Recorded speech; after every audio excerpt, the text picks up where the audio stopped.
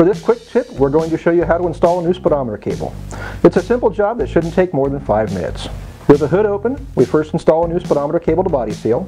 It installs with the flat side in, towards the trunk, and the nipple pointing towards the front of the car, into the inner fender well. Slide the speedometer cable in place through the body seal, and leave enough cable to reach the speedometer. Attach the cable to the speedometer by inserting the square drive in place, and then screwing the plastic nut to hold the cable to the speedometer. Pull off the left front hubcap and use a pry tool to pop the grease cap off of the drum. Then turn the steering wheel all the way to the right so you can access the inner left fender well and the back side of the left spindle.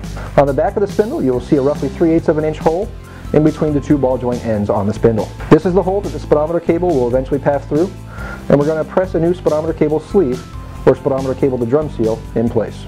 Then position the speedometer cable on the inner fender well through the fold over tabs and bend the tabs in place to hold the cable to the fender well. Then guide the cable towards the spindle and slide it through the cable sleeve. Sometimes a little dab of grease will help the cable slide through easily. On the opposite side of the drum, you should now see the cable sticking out of the center of the spindle. Guide the end of the cable through the square hole in the grease cap and snap the speedometer cable circlip into the groove to hold it in place. Push the grease cap back in place onto the drum and use a mallet to tap it firmly in place. Snap your hubcap back on and the job is complete.